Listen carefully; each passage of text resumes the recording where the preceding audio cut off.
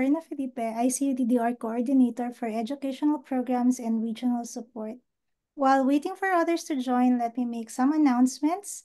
If you are a faculty member from higher learning institutions, we invite you to sign up for membership. To learn more about ICU-DDR, we invite you to visit our website at www.icuddr.org. The link to webinars, conferences, and workshops can be found there. I guess hold on a second. Did I hang? No. No. Okay, thank you. Because like I saw people I'm trying to admit. So welcome to the second session on examining mechanism and conditional processes, an introduction to mediation and moderation. Our speaker for today did a great job in last week's session, wherein he reviewed the concepts of regression and the fundamentals of mediation. The recording is available on ICU-DDR's YouTube channel, and if you can't find it, just send me or Caleb a message and we'll send you the link. As a gentle reminder, kindly ensure that your microphones are turned off. For questions, type them in the chat box and our speaker will address them at the end of his presentation. Translations for closed captions in various languages are available. To turn on this feature, click the CC icon at the bottom of your screen, and if it's not showing, click the More, then the CC icon. Turn on translation and select the closed caption languages of your choice. So this webinar is being recorded. Our speaker, Dr. Nephtaly Joel Botor, has a PhD in Addictive Disorders and Recovery Studies from Texas Tech University and is currently an assistant professor at the Department of Human and Family Development Studies, College of Human Ecology, University of the Philippines, Los Banos. He is a Philippine registered psychometrician and a licensed professional teacher. His program of extension and community engagement focus on individual and family resilience, adolescent and adult development, gender and sexuality, mental health and psychosocial support, and substance use in marginalized and minoritized community, especially among sexually and gender diverse subpopulations. He also has several publications on the aforementioned subject. So, ladies and gentlemen, without further ado, I turn your attention to Dr. Botor. Sir? Thank you very much, Miss Verna, and good day, everyone. For those who came in last time, thank you for joining us again today. And for those who are joining us just today, welcome to this discussion on mediation and moderation. So just like what Ms. Verna said earlier, in day one, we had an exhaustive discussion on simple and multiple linear regression and its assumptions, mainly because these statistical strategies are important in what we are doing. Then we started our discussion on mediation analysis, which we will continue today. The larger portion of what we're going to talk about today is moderation analysis, and we'll end also with a discussion of salient issues in moderation. During the last session, we had the following bottom lines. First, we talked about what a model is, and we said that a model is a representation of reality. We also mentioned that the crux of what we're doing is building models. We're trying to represent the world through the data that we gather and through the statistical strategies that we are using.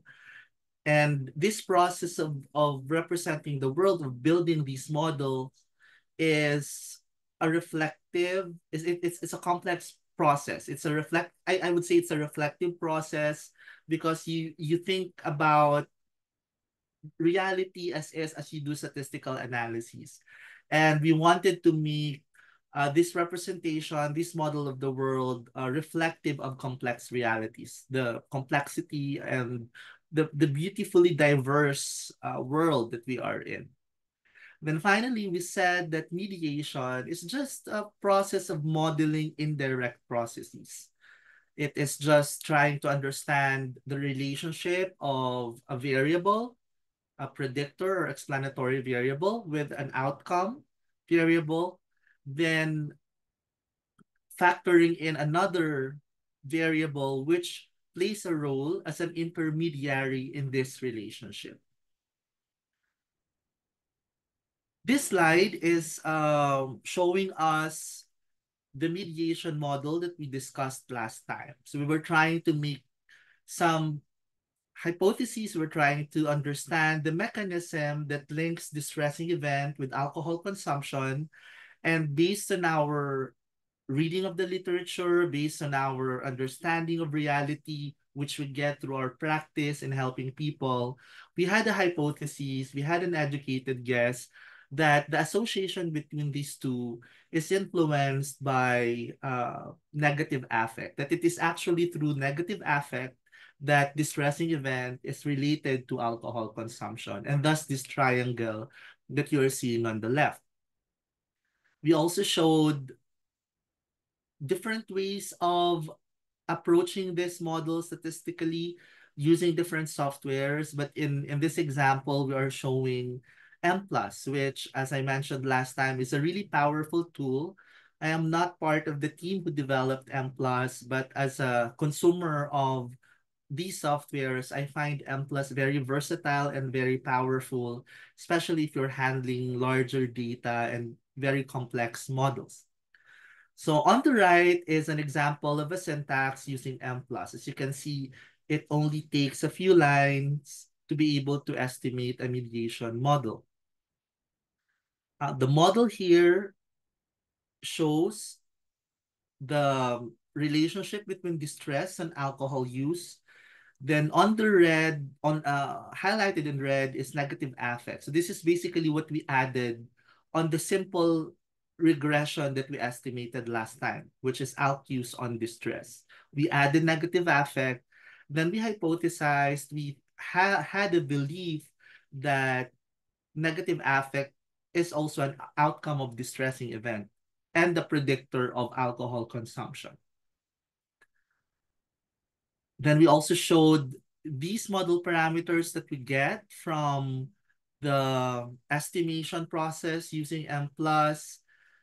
Most important to look at are the slopes, which could be unstandardized or standardized. To mention that unstandardized parameters or estimates are calculated and are reflected on the raw metrics, on the metrics of the tool or the measurement tool that we use to assess that particular variable. And the way we interpret the slopes is similar to how we interpreted them in the regression model that we talked about prior going to mediation. For example, in this slide, we are seeing that for every 1 unit increase in negative affect, there is 1.22 increase in alcohol use. And for distress, for every 1 unit increase in distress, there is 0.259 increase in alcohol use. So that these are showing direct relationships of these variables, both the predictor and the mediator, with the outcome. And the path A that we are seeing in this figure on top is represented by this next line here, distress, negative affect on distress. So this only means that for every 1 unit increase in distress, there is 1.589 increase in negative affect. So these values that we are seeing, we can possibly think of this model as a multiple regression model with an underlying belief or hypothesis in mind regarding the association between the predictors. So that's one way of putting this example in perspective. Then in most softwares that we're going to use, we will be able to draw the standardized value, which, as we mentioned last time, is nothing more than just the slopes in standard deviation units. So just like how we interpreted the regression, what this is saying is that for every 0.074 unit increase in distress, there is for every 1 unit increase in distress, there is 0.074 unit increase in alcohol use. And the same goes with the other values that we are seeing. We're also seeing on the rightmost column, the p-value for these parameter estimates. And in the social sciences, our p-value, most often the p-value that we are using is p less than 0.05. So that is our basis for making a decision whether the estimate is statistically significant or not. But as you might have encountered in your prior training, p-values is not the 0.05 is not the only p-value that we use. In certain cases, we use 0.01. Some softwares would even yield p-values of less than 0.01. So M plus, as you can see here, provides us with the actual p-value. And in thousands placeholder. So three digits as we're seeing here.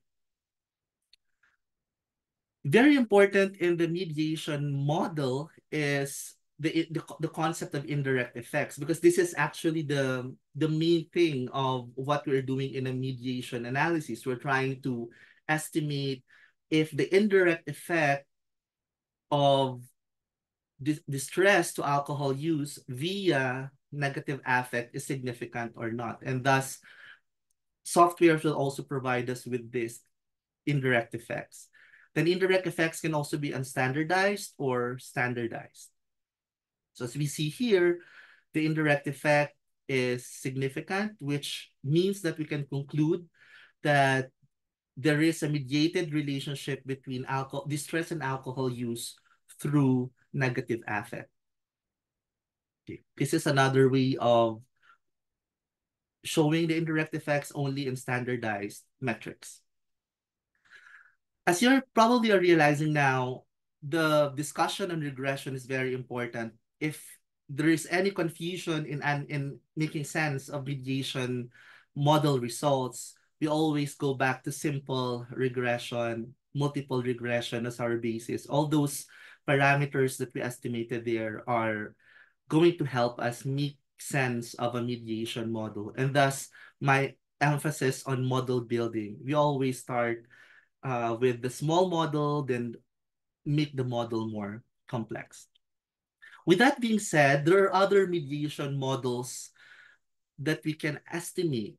And in this slides, what you are seeing is that we are still looking at the relationship between the stressing event and alcohol consumption, and we still see the negative affect as a mediator, but we are adding another one.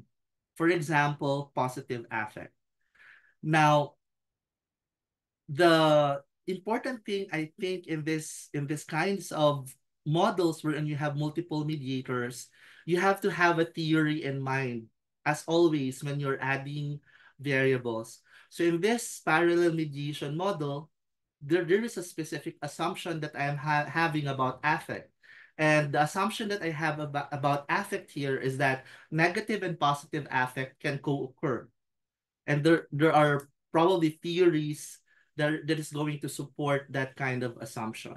So it's very important that we go back to prevailing theories, prevailing models and hypotheses when we are doing this model building, when we are trying to make and estimate more complicated models.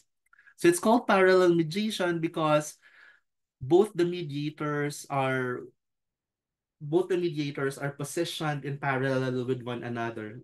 So we are assuming that this stressing event would have independent associations with these two, and then these two would have independent associations with alcohol consumption, as you can see here. Another very common mediation model, other than the simple mediation model that we estimated earlier, is a serial mediation.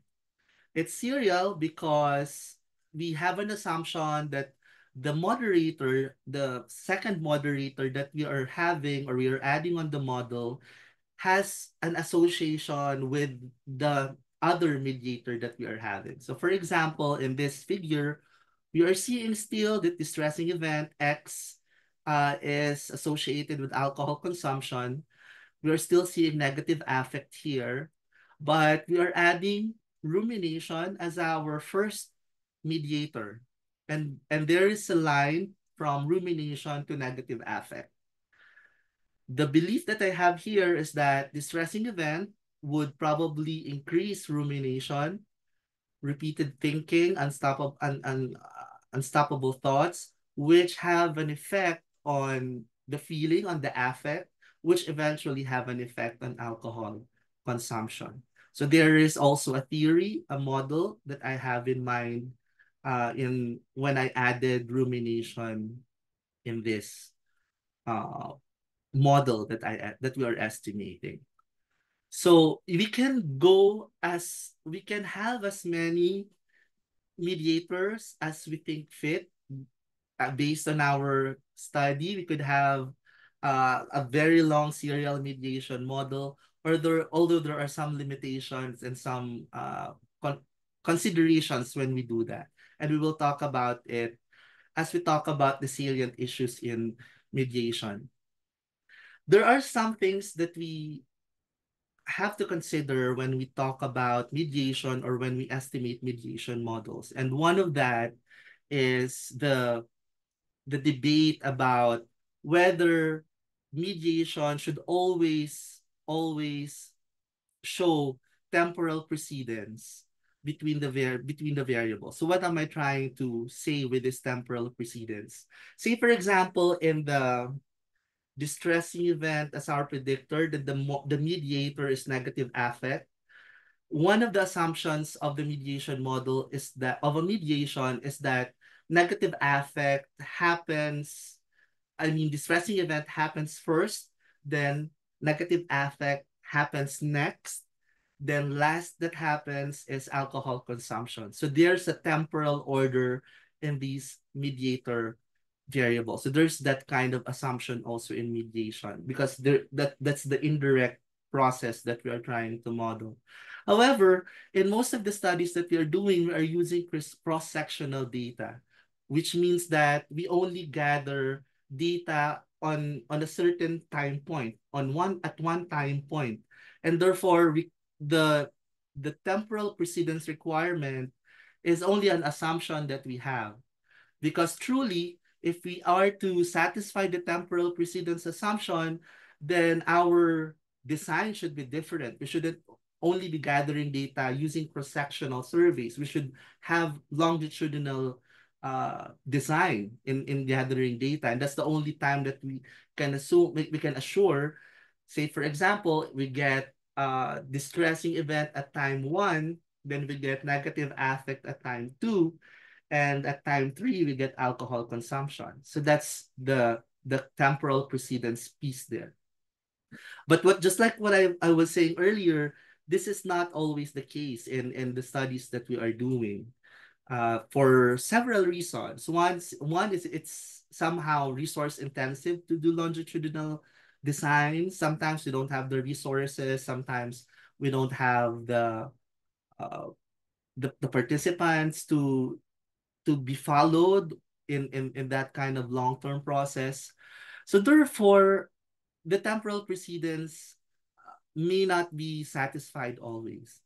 There is a contemporary discussion going on because in the field, at least in the field of psychology, there still are there's still a high use of cross-sectional mediation, as we call it, in journal articles. It still gets published, and researchers still believe that this is a process which is good in modeling what is happening in reality. So what Klein, one of the authors which has a really good book in structural equations model, what Klein emphasized, especially in the recent versions of the book in structural equations model, is that yes, the temporal precedence piece may be very difficult to satisfy in most cases, but at least there should be modularity in the model.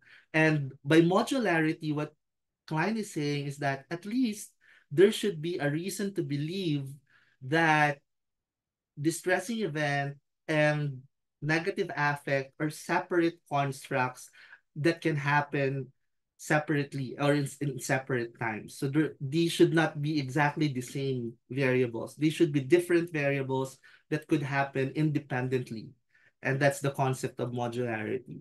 So this is an ongoing discussion in the field, but for us who are wanting to examine our models and get published, share our models to the world or share our findings to the world, cross-sectional mediation is still a thing nowadays. Now, another salient issue has something to do with the reporting of mediation models. Related to the causal debate whether temporal precedence should be there or should always be satisfied or not, some journals that you submit to made some solution on that debate or made a stand on that debate that yes, you can use cross-sectional mediation, but you have to report your mediation model results using associational language rather than causal language. So say, for example, instead of the word predict or causes or effect, you use the word associated with, linked to, more like in the language of correlation. So this is another issue that we have when we use mediation models, especially if you are um, estimating very, very large or very, very complex models. Some journals would not mind as long as you put in your limitations that what are the limitations of a cross-sectional mediation, but other journals would ask us to report it in associational language. Another salient issue in mediation is estimation decisions that we have. In the last, in day one, we talked about bootstrapping approach over maximum likelihood approach and what are the strengths and limitations of that. For instance, the bootstrapping approach in estimating and testing indirect effects is preferred because there is an assumption that it doesn't have an assumption that the indirect effect is normally distributed. So that is also something that you have to make an executive decision to whether you will bootstrap or not bootstrap. But just know that this is a thing and that depending on the journal that you submit to or the pool of experts reviewing your results, they may ask you to do this. The good thing is if you're using M plus or other softwares, it's very easy to make use or to estimate these kinds of models and use this bootstrapping method. It's just a matter of like two lines of code or a step in the estimation process. That's the good thing that we have now, the technology and the computational power to do this without having to calculate it on our own. Another issue in mediation and in all of this quantitative procedures is handling missing data.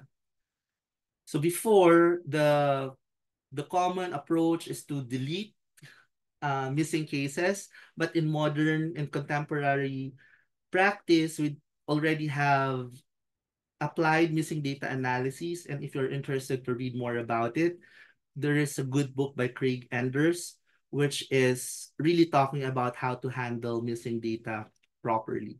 So the common approaches now is to use full information maximum likelihood, which is very easily implemented in M+, just like what I showed you last time, that you use ML as your estimator.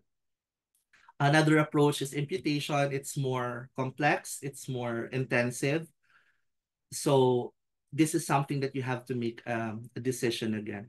Now, if your software doesn't allow for more modern approaches in handling data, then you are left, of course, with whatever your software provides, but just acknowledge it as a limitation of your approach, of the statistical approach that you did.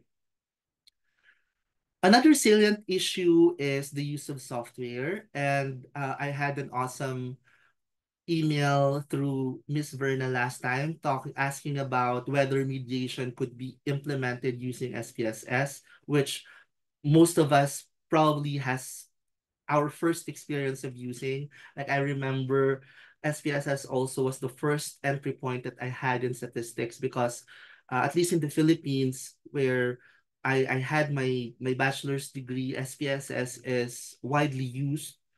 um, the good thing is that there are free macros that we can use. So for if you're using SPSS, then you can just download process macro, download it and in add it on your software. It's a free macro, which I think you can. I don't have my SPSS active now, but there is a way that you can add it on your base SPSS, and it should have all the facility to estimate most of the models that we are discussing in the past 2 days. So this is, by the way, developed by Andrew Hayes, who also wrote a very, very good book on indirect and conditional process models. That's one of the book that I always go back to every time I run mediation and moderation analysis. Then finally, an issue in mediation. Actually, this is not an issue, but more of an insight which I also realized when I attended a training under Dr. Hayes in one of the summer trainings that he had, is that there is no perfect quantitative data analytic process, just like there's no perfect research. But in quantitative procedures, there are three things that we consider. First is theory. We should have a solid theory. We should have a solid design. And by design, I'm talking about sampling procedures or how you design whether you're going to use cross-sectional or longitudinal design to gather your data. And last is model estimation. In these 2 day sessions, we only talked about model estimation and some theory and a little design. But the point that he was making during that training was that, say for instance, in the debate whether cross-sectional or longitudinal data could be used in mediation, we have to evaluate that using this trifecta of quantitative procedures. Probably in terms of design, there's a limitation, but we compensate that with really modeling the data conscientiously and with rigor in our methods. So then theory, of course, is underlying all of this. So these are things that we consider when we are estimating mediation model. We're doing regression, even when we do moderation, which we will be discussing in a in a couple of minutes from now on. I always like going back to the salient issues because these are also very good reflection points every time we make generalizations about the results in a mediation model. And this also helps us position or clearly articulate the limitations of our data analytic process. All right. Now let's go to moderation. And moderation essentially is an approach of examining conditional processes. I wanted to start mediation by going back to the very, very first model that we had. So us seeing again like a group of people drinking in a bar and trying to make sense. Why are these people drinking? And if you remember in our day one, we had a belief that probably these people are consuming alcohol because of an experience of a distressing event. And we model that using this conceptual framework on the top. We said our X, our predictor explanatory variable, is distressing event, and our outcome is alcohol consumption. And the question that we were asking, we articulated it as this one. Does experiencing distress lead to alcohol consumption? We also modeled it statistically using this one, using this equation of a line, which we have been seeing over and over again in the past 2 days, wherein our y, our dependent variable or outcome, is equal to the intercept, which is the value of y when x is 0 or when the predictor is 0, plus b1, which is the slope, that is the association between x and y. X is our independent variable, our predictor, if you're using causal language or explanatory variable. Then there is the residual or the error in our model. And we talked about residual last time. This is how far each point is from the fitted line or from the estimated line that we have. And the difference between what we are doing now and structural equation model, which is another good, it's a more very powerful approach, is that in what we're doing now, we're making assumptions about the residual, and that's why we tested assumptions when we do regression. So we do not touch these residuals in what we're doing now, but we're just making assumptions. Say, for example, that our residuals are normal, that our residuals are homoscedastic or equally distributed. So that's why we don't usually talk about the residual in a regression or in a mediation, which is regression based. Then we represented that very simple model as well using a Venn diagram. And what we're saying is that these are just two overlapping circles, wherein the x and the y are overlapping, and the magnitude of their overlap is the effect of x on y. Another way that we visualized it is using this plot, wherein our x is on the x-axis, the predictor distressing event is on the x-axis, on the left is our outcome, that's our y-axis, and that's also our y variable. And this is the line here showing the relationship between x and y, and how inclined the line is, that is our slope. Our slope, if it's flat, then there's no relationship. If it's steep, then there's high relationship. The same way that we would analyze a scatter plot in a correlation. However, in the moderation, what we do is that we consider another variable in the that could play a role in this relationship, such that when we ask the question, does experiencing a distressing event lead to alcohol consumption? Your answer would be, well, probably. It depends on something. And this is a very common answer that we give in the social sciences, in behavioral sciences. It depends on something. There must be something else which this relationship relies on to. And having that in mind, it depends answer, one of the insight that came to you, well, probably it depends on whether the person has social support or not.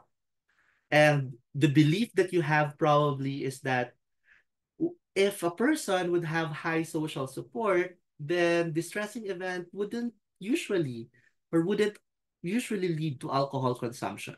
But if they have low social support, probably that's the time wherein distressing event would lead to alcohol consumption. Probably the social support will make the person feel better, or instead of leading the person to drink, it would provide an opportunity for the person to explore other options, other coping mechanisms. So these are beliefs that we have.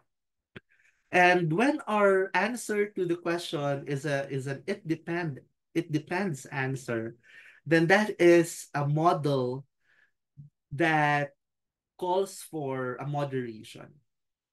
So moderation is a model wherein the association between X and Y is conditional on, say for instance, social support on W. We will label our moderator first as W.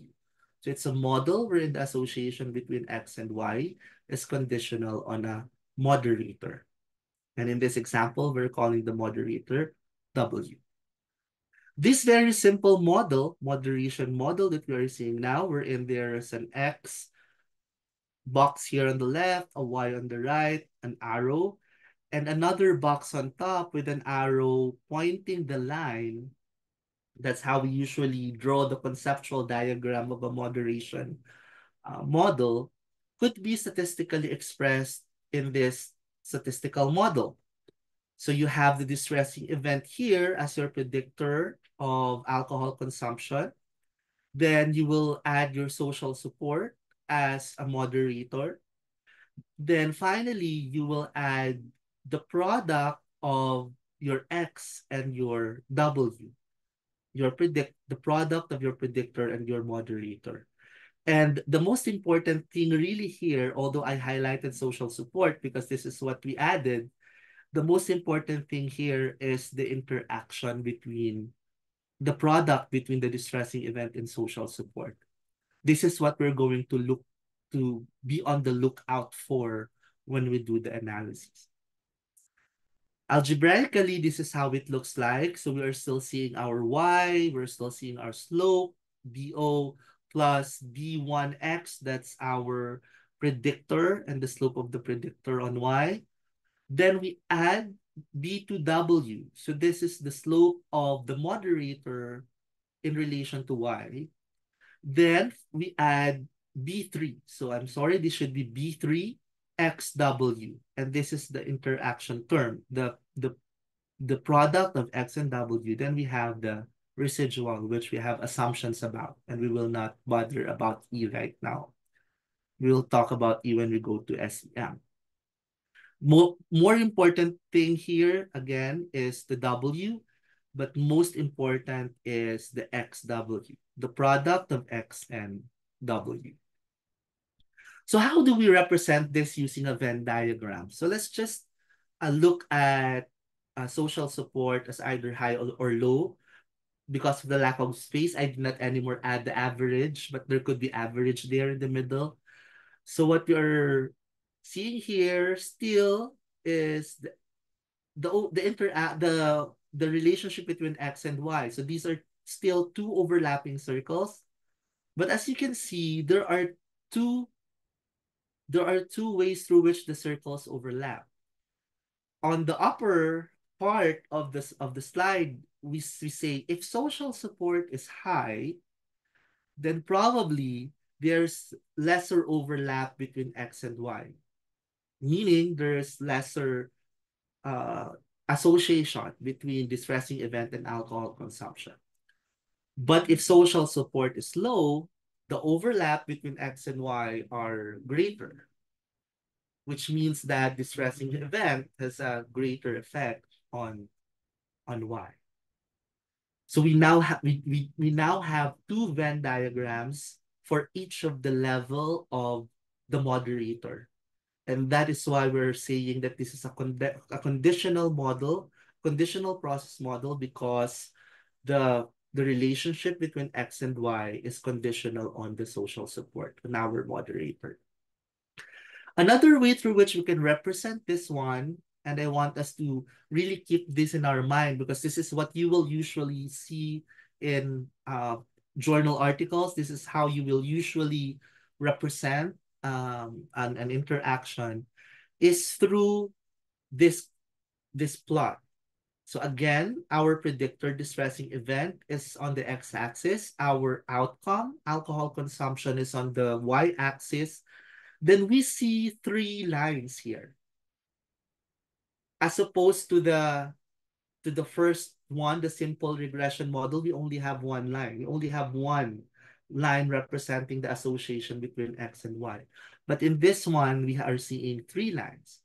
The green line is labeled high social support. So this is the line when social support is high.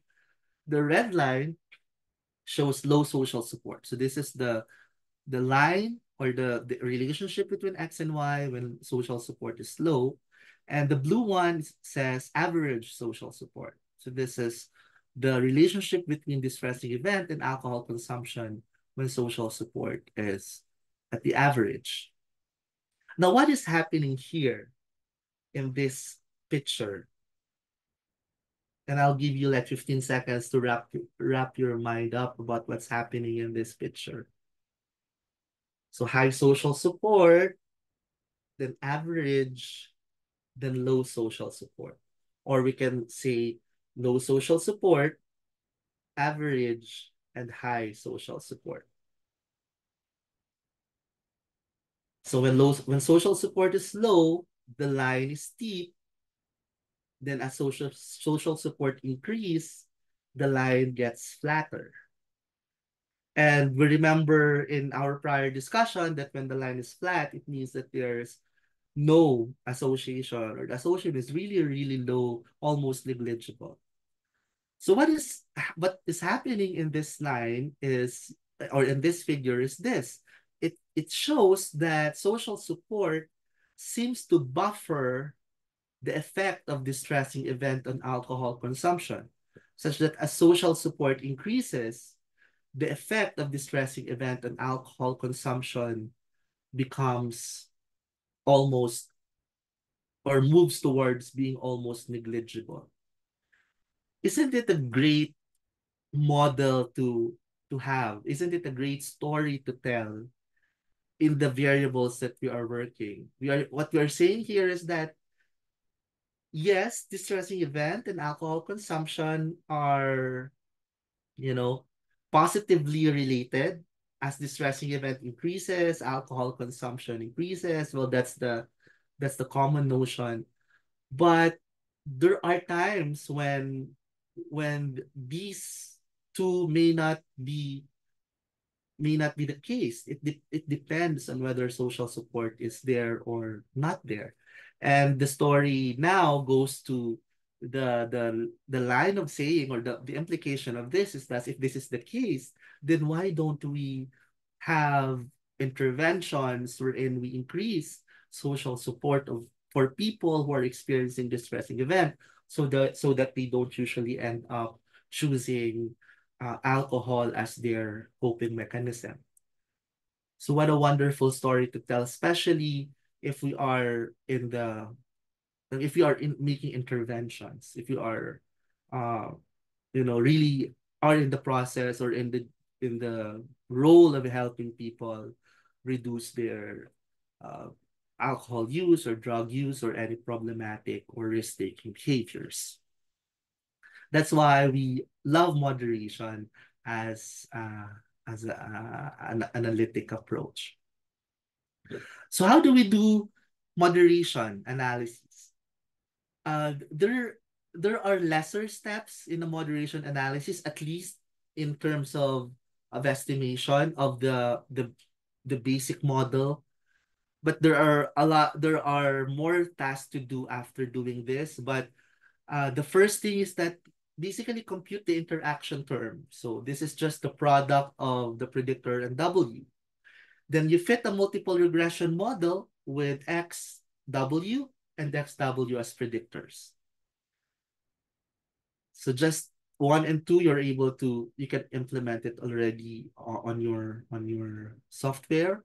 Test whether the regression coefficient for XW is significant or not. So this is a simple way of saying look at the p-value of the interaction effect. Then 4 and 5 is really important. 4 is interpret the moderation effect, because moderation effect could mean many things, as we will see in a short while. And finally, display the moderation effect graphically.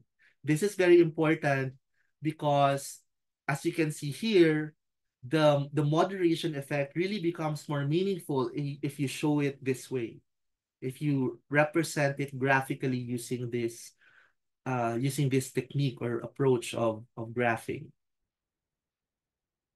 Let's look at model estimation. So here we're using a fabricated data of 100, just because that's the one available. So it could actually, a moderation models would usually need larger sample size, because it's usually difficult to get a significant, or to detect a significant interaction term for smaller samples.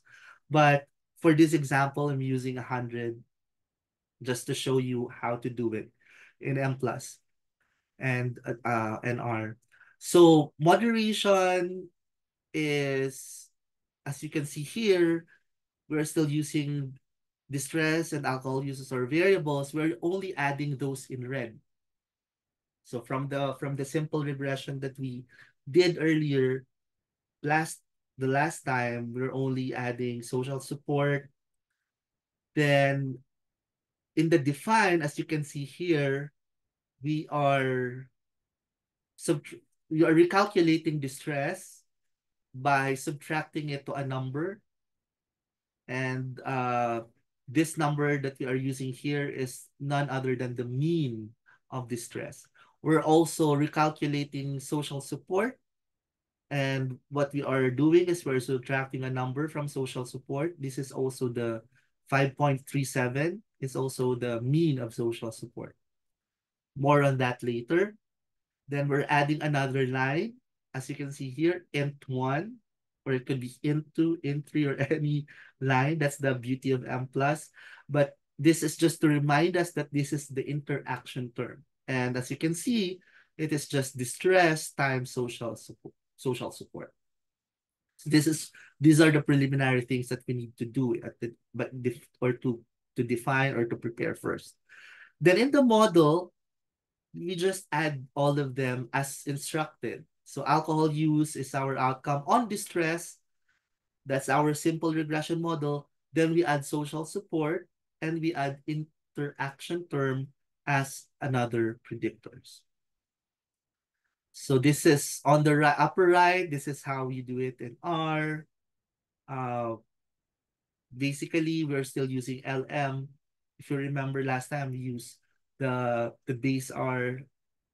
In the formula, we're still using alcohol use as our outcome. Then tilde here, distress plus sock soup, which is social support plus interaction. So basically the same way of that we did this in M+. Now, there are two things that are really important here. One is the interaction. So interaction equals distress times social support. Now, I want us to emphasize this one because interpreting moderation is highly influenced by your conceptualization. What do I mean by this? Well, if you see here, statistically, the software will not distinguish which is your moderator or which is your predictor. Like, it doesn't have a way of telling. It's because if you go back to our multiplication, distress times social support is basically the same as social support times distress. So the modeling doesn't make a distinction between these two. Therefore, whether or not the variable is a moderator is highly reliant on our conceptualization. Like in this model, social support is our moderator because conceptually it makes sense that it is a moderator because of literature, because of theory. So this is an emphasis that I want to make in this slide. That's one of the important thing here. Statistically, it will not make a distinction. The distinction is only conceptual and theoretical, and therefore we have to have a solid conceptual and theoretical backing as to why we are using social support as our moderator. In my experience, when I'm thinking about moderation or if a variable is a moderator or not, I always go back to prior studies. It may not be about distress and alcohol use. It may be, say, for example, childhood experience or ALEs, adverse life experiences and well-being, or adverse life experiences and depression, and what this literature is saying about social support. And in most cases, you would see that social support either mitigates or buffers these associations. So there is a good way of positioning or deciding that social support is a good enough moderator as for this model, because in other models talking about psychological outcomes, social support has been used as a moderator. There would be cases where in prior studies, a particular variable is used as a mediator or as a moderator. then you have to have another way of thinking again, or another set of contemplation. Uh, Now looking at the moderator in relation to the other variables in your model. So there is really a lot of reflecting and reading back, and um, also the process of observing in real life examples also help a lot. Like, is this a lawful moderator? Do I see this in actual experience of people, that their social support somehow buffer or mitigate their problematic behaviors? So those kinds of conceptualizing is very much needed in this kind of model. Another important thing in this slide is adjusting the values of the predictor variables in the process called centering. So the center distress Soxuk grand mean on the red line after just below the word define on the left box is another way of centering the variables. And by centering, what we mean is just adjusting the values of the predictor variables by subtracting a meaningful constant. Most often, the constant that we subtract to the predictor is the mean, because if you remember our normal curve, if you have the mean, then it's very easy for you to um, eyeball the lower values, or values that are lower than the mean, and the values that are higher than the mean. So it provides you with categories.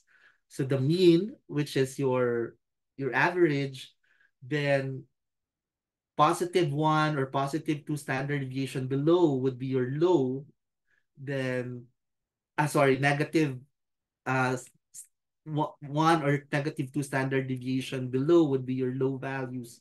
Then positive and or 1 or 2 standard deviations above the mean would be your higher value. So it provides you with signposts through which you can make meaningful interpretations of your result. In this example, I just showed you how it is done arithmetically, because it helps us drive the concept well. So it could be x minus the mean or x minus constant. In certain cases, you may want uh, to use a different constant other than the mean as your value that you can use for centering as well. An example of that probably would be when you are usually the example that I'm thinking right now, and where I usually see it. Say for example, you are having age as a predictor, and you want to center the values on a particular age. Say if you want to make your interpretations relevant vis-a-vis the educational system in your country. So for example, age is a variable, and for example in the Philippines, first year high school students would be roughly around 13 years old.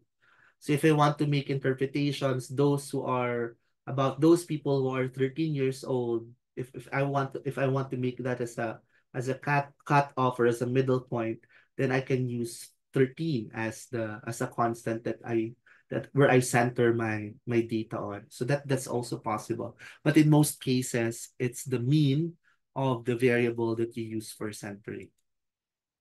Okay. So what does centering do? Well, it doesn't really make a difference on your parameter estimates. The parameter estimates that you will have would be still the same, except that or still reflect the the real estimates, but it would just provide you with a different signpost or um, indicator which you can use for the analysis of the data. So in this example, let's just look at the slope to drive the intercept to drive this point. So without centering, your intercept is the value of y when x is 0, like the 0 raw score.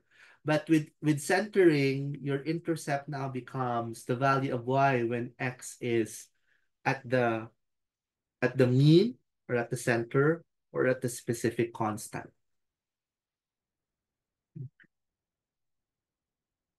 In this example, the intercept is the value of alcohol consumption if social support is average or at the mean. So this is this blue line here, this is the mean.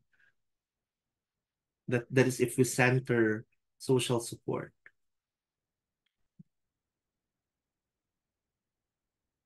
So on the same model, what if you have this model wherein distress is the predictor, social support is the moderator, and alcohol use is the outcome? So this is the same model that we are doing. What does the intercept mean? So I already showed out to you. How do you figure out the alcohol use for low, average, or high social support? So the intercept again means this one, but the outcome, the value of the outcome for the different levels of the moderator that is social support could be now calculated using this formula. So the same formula that we used, except that the value of social support that we plug in is different across the different equations. So for the average social support, then we plug in the mean social support and we therefore multiply the stress with the mean. For low, we are using -1 SD. So this is what I was saying earlier. Then high, we are using +1 SD. Now, some questions here would be, is it okay if I use -2 SD? Yes, you can use that as well as uh, your signpost for low or high. The only repercussion in using those is to ask yourself, do I have data or do I have cases that fall in those part of the curve? Like probably most of the participants would fall in between -2 SD to +2 SD. So you also have to go back to your data and look if you have the sufficient cases to make that kind of prediction. So it's just simply plugging in the values in this formula. The good thing is that software does this for us. But again, like what I mentioned during day one, it's always good to have this information with us. Now, this is how the model parameters look like. This is very familiar to us now because this is M plus again. So we have the estimates here. These are slopes, and these are the p-values. The most important thing that we look at here is the interaction or the int one. So the first question to ask is the interaction significant? And in this case, it is significant. It is below 0.05. And the next question to ask is what is the interaction doing? Is it a positive or a negative interaction? So in this case, it has a negative value. Then when we go down to the standardized value, this is again in standard deviation metrics, we're seeing the same. Right? We're also seeing social support as significant, but distress is not significant. Would that be an issue? So that's probably another question that's running in our mind now. The thing about moderation is that both the predictor and the moderator may not be significant at all as long as the interaction is significant. Because this is now what we are looking at. Like we can think about it this way. Um, distressing if distressing event in relation to alcohol use. Well, probably distressing event in most in when you're only looking at these two values, distressing event has a significant positive association with alcohol use. That's the base.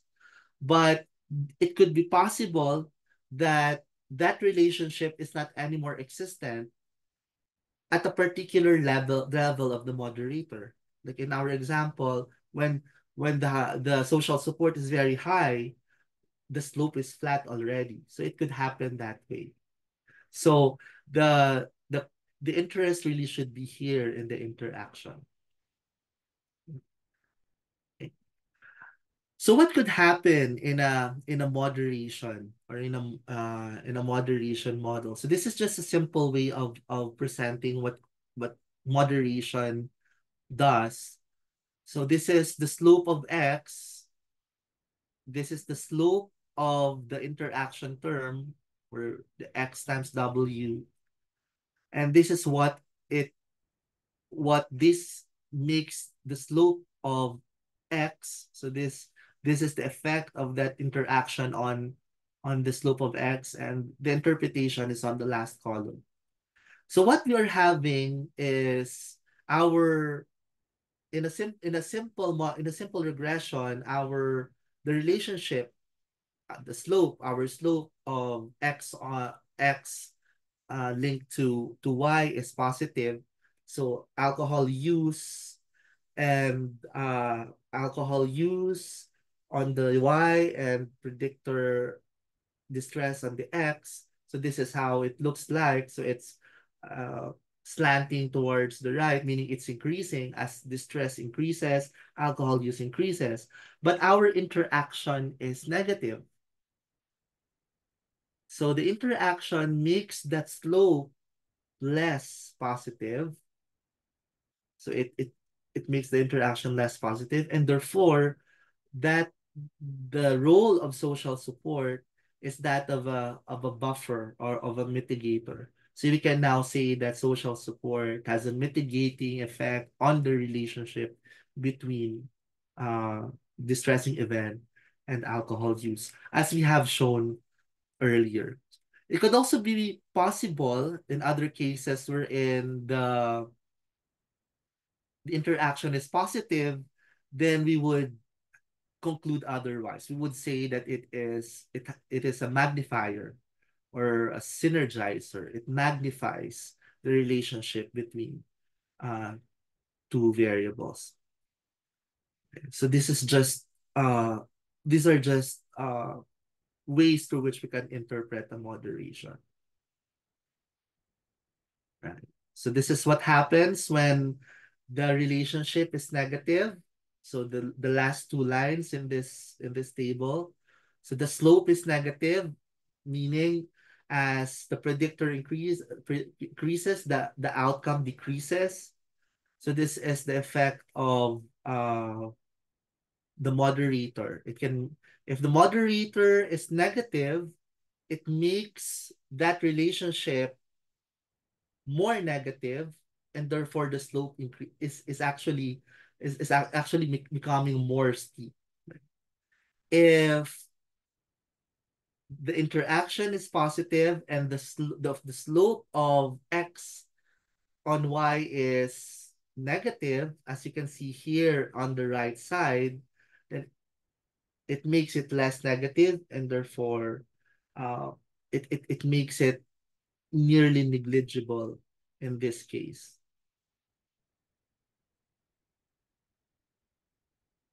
So that's what a moderation does in a model.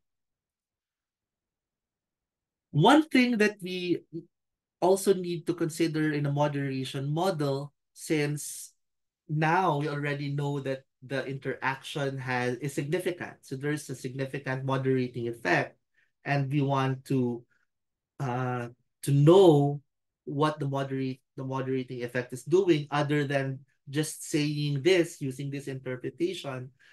Our next step would be to do what we call a simple slopes analysis.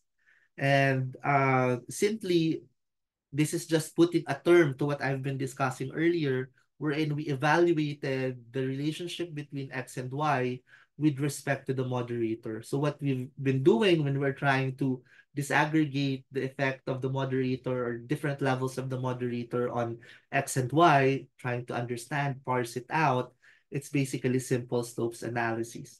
It's simple slopes because it's simpler than the slope that we have. So it simplifies the model by disaggregating the effect of the moderator in the relationship. Now, there are two strategies that are commonly used now. In some literatures, these are called spotlight strategy or spotlight approach. It's a spotlight because it puts the spotlight on the different levels. And this is done using a simple slopes plot. And there's also a floodlight strategy wherein you look at the moderator across the board and see how it affects or influence the relationship between distress or on alcohol use or your X on your Y. And this could be done using what we call a Johnson-Neyman plot. This is how it looks like. So spotlight strategy disaggregates the effect of X on Y across different levels of social support. But that's why it's called spotlight. The floodlight strategy is you plot varying levels of your moderator on the X, and on the Y-axis, you plot all the effects of distress and alcohol use. So we are now seeing here the B here or the y-axis on the figure on your right is not anymore the y, but it's the B. It's the effect of distress and alcohol use, and you plot this two using a line here. And there are these highlighted part here, the gray area, is what we call the area of acceptance or area of significance, wherein the upper line is the upper limit and the lower line is the lower limit. Now, in a Johnson-Neyman's plot, the question there is whether the value or the line straddles across zero, which means that both of the upper and the lower limit should be either both positive or both negative. So if one of the limits of because these are confidence interval, if one is positive and the other is negative or vice versa, then we say that the moderation is not significant at that particular point in this plot. There are things, these are very interesting reads. You can read more on Johnson-Neyman's plot.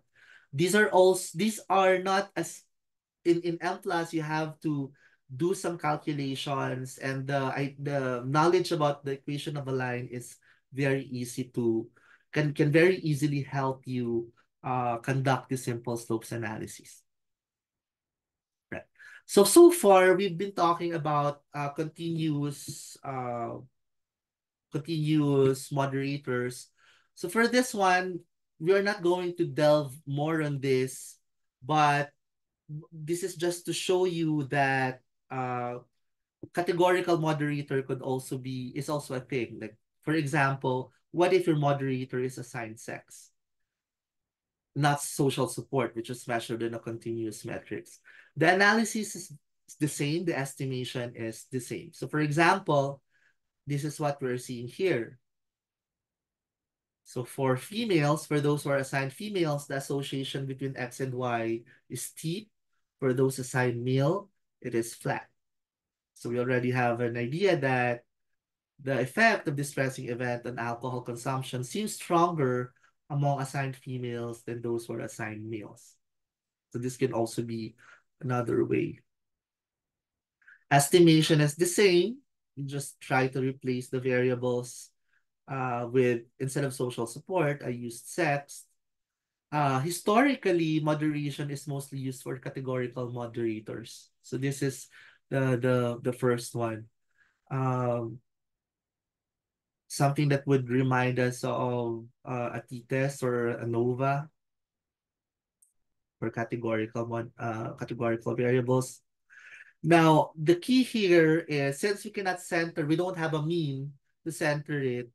Uh, the important thing here is to create a reference group. So a reference group is usually 0. This is your, uh, in this case, the male, and the other one is 1. So the process is called dummy coding. So if you have encountered this before already. So it's very easily done if you only have binary variables. It gets more complicated when you have 2 or more categories there. But it's very easily done if you have binary. So you just dummy code one as 0 and the other variable as 1. You also use the same formula and you also have the same interpretation of the intercept. It's still y when all the x is 0. But in this case, your 0 is male. So your slope here is the value of y for males, and in this one, since this is 1, the slope here becomes now the value of y for females. So this is now how the categorical moderator could be interpreted. There are other moderation models that we can. So what we had is what we call a two-way model, but it can be a three-way model like this. So social support, moderating the relationship between X and Y, and sex moderating this moderator. So this is possible. Like social support impacts this one, but the social support also differs across or between assigned sex. So this is a three-way mediation.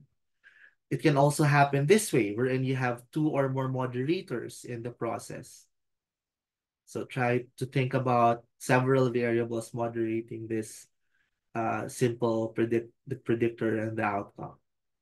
And in more recently, there's already the integration of mediation and moderation at the same time in a model which we call conditional indirect effects model or conditional indirect process model, wherein you have a mediation and specific paths of that mediation is moderated or is conditional on a moderator. So this is also a thing. Okay. Other models could be found in this QR. So if you have a QR code, I mean of your phone and just go to this QR, it will lead you to a website where you can see the different types of process models and conditional models and specific M plus syntax and how you can implement it. Now, in terms of salient issues in moderation, like what I alluded to earlier, power is important because moderation effects usually, or the signals usually need larger samples so that we can detect it. Question on sample size, the answer is there a sample size needed? So of course you test for G power. You can also test this using G power, but for here, more is better. If you have more samples, the better. Another is conceptualization, which I overemphasized earlier, that a variable, whether it is a mediator or a moderator, should be based or should be thought of very carefully based on literature and existing models or an anecdotal observations. And simple slopes analysis is key to deeper interpretations. So those are just salient issues in moderation on top of what we talked about in the mediation. Now we are already at the near end of this day, and I am just showing you this big family of statistical approaches. Some of these maybe we are familiar of, some are relative new to us, and it's okay because it means that there will be a lot of learning opportunities for us. So we are here in this part. We are still in the regression world. And when you expand these models into, say, like mediation in several variables, or you're having different several moderators, then the way to go is path analysis.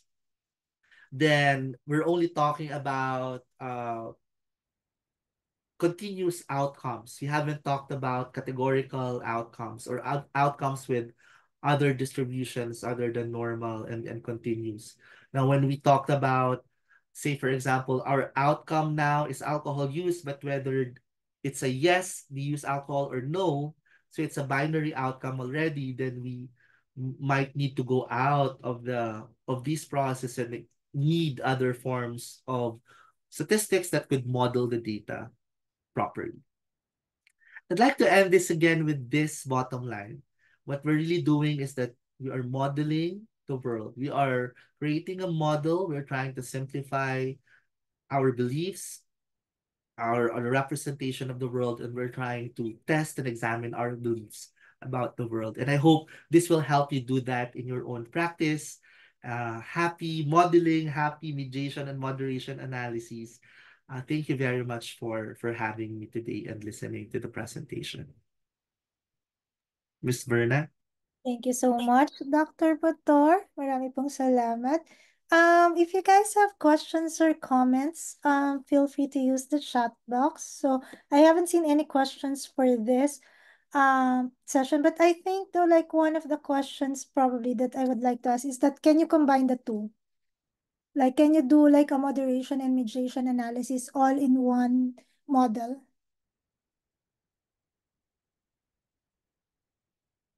Yes, thank you for asking that question, Ms. Verna. So this is really an interesting model that we haven't delved deeper in the 2 days session.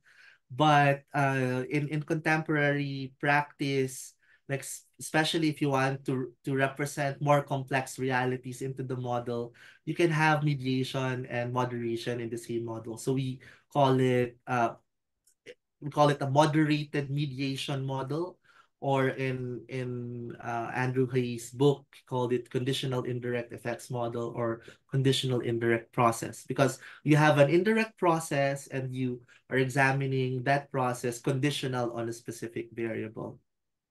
Thank you for that. So, sir, what should be the consideration if we want to do that? And guys, if you guys have questions, feel free to ask so that I don't have to ask any questions. So, any Yes. considerations for doing this? Thank Uh you. yes. I think just the same as I emphasized earlier, that as your model gets more complex, then you should have like more solid and clear theory and supporting theory to support that model, or you really go to the literature, because it means now that you are positioning variables vis-a-vis other variables in the model.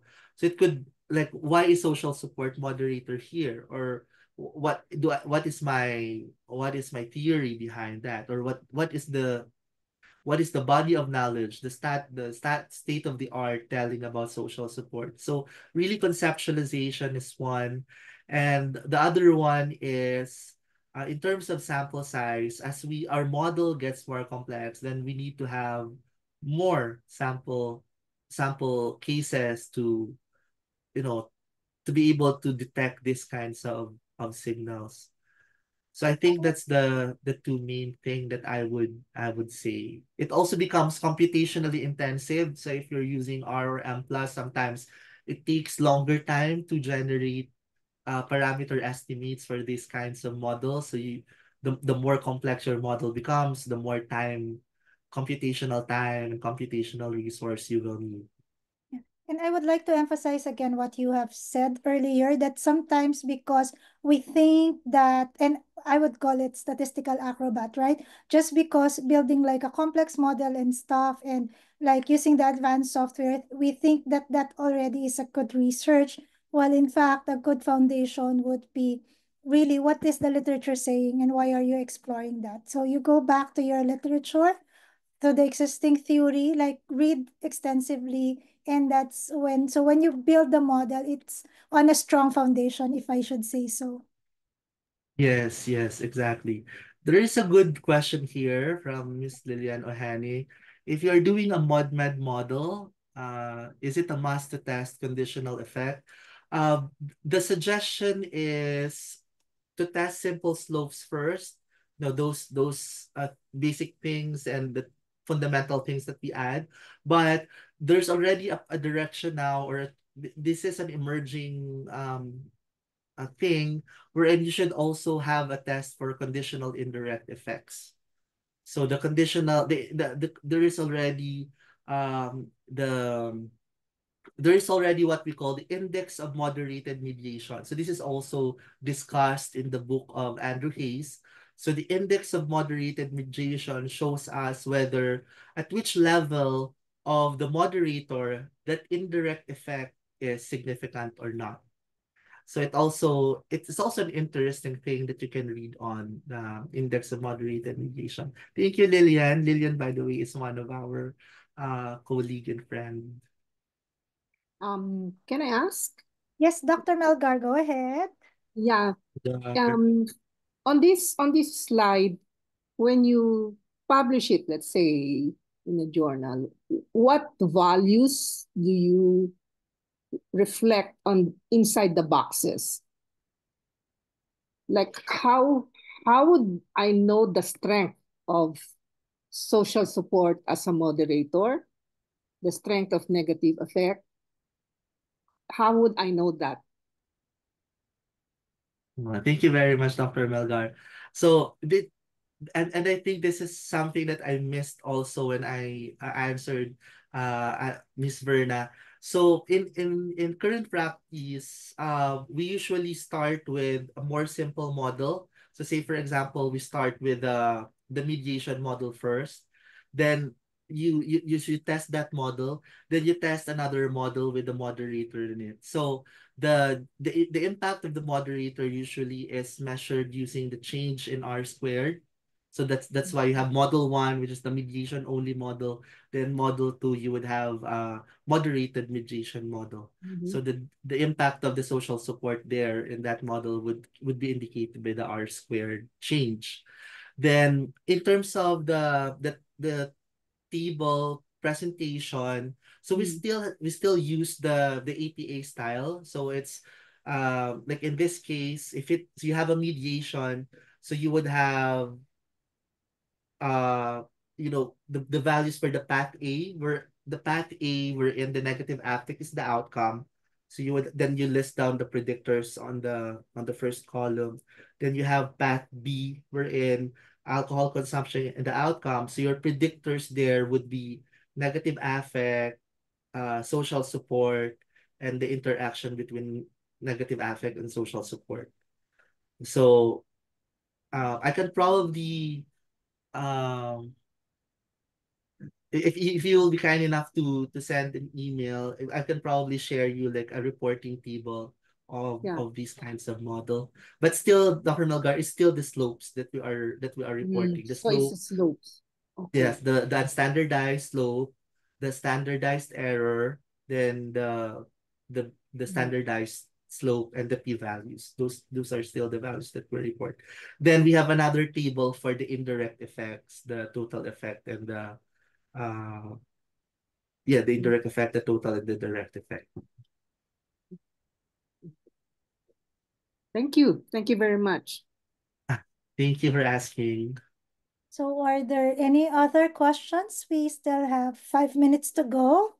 So if you guys have any questions for Dr. Botor, feel free to unmute yourself if you can, or use the chat box.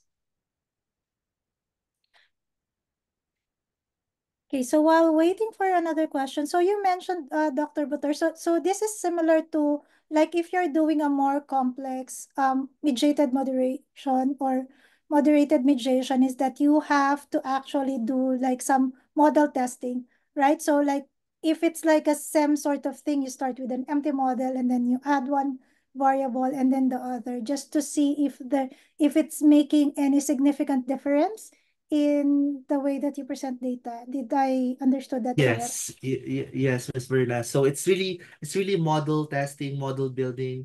So when we start with a very simple model, so that if you go through the process that we did since day one, like you do a simple regression first, then you add more predictors using like multiple regression approach, just kind of really doing some due diligence in your data analysis process. Then you test the mediation only, then you add the interaction. So that kind of process is really helpful to see what each variable is doing. Because I think that's one of the challenge when we're adding more variables is accounting. And that's why the question of Dr. Melgar is very important. Like how do you now account for the effect of this? Because the effect of each variable when there are a lot of variables is very difficult to trace. So going through that process of building and testing models is really helpful in examining this one.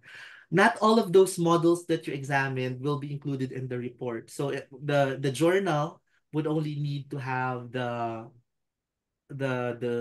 final results as is, and but it helps us as some form of preliminary analysis to go through that very simpler models first. Thank you. And you mentioned about like due diligence, and I thought of something that we did not cover in this, but something that maybe we can look into the future is about, okay, we call this data cleaning, but data is not a fish. We don't clean them. So, but that sort of thing, right? Data preparation actually is also a good way to put it. So, are there any other questions? Oh, we are thinking about qualitative data, but one of the challenges though is that we are trying to find for, we will definitely have the fundamentals, but in terms of analysis, like if we want software comparison, that's kind of hard for like global health equity, right? Because like they are expensive, those software, but we are definitely looking into that. So are there any other more questions or comments? Because like Dr. Neff, like there are a lot of affirmation to what you did. So thank you. It was a very good presentation. And if there are no more questions, so we would like to thank Dr. Botor for and all of you for being patient with us, staying with us for the 2 sessions. We hope that you have learned so much from this and that you continue to support our events. And if there are things that you would like for us to offer, feel free to send me an email. My email address is felipev@icuddr.org. And you can, thank you, Carly, so that we will be able to actually try to respond to the needs of our members to the best of our ability. And if you have time next week, ISAP and ICUDDR will have a joint conference, a joint webinar on co-creation of community-based prevention. Please do register and we hope to see you there. So if there's nothing else, so that's it for us today. Thank you once again, and we hope to see you in our succeeding events. Have a good day, everyone. Goodbye.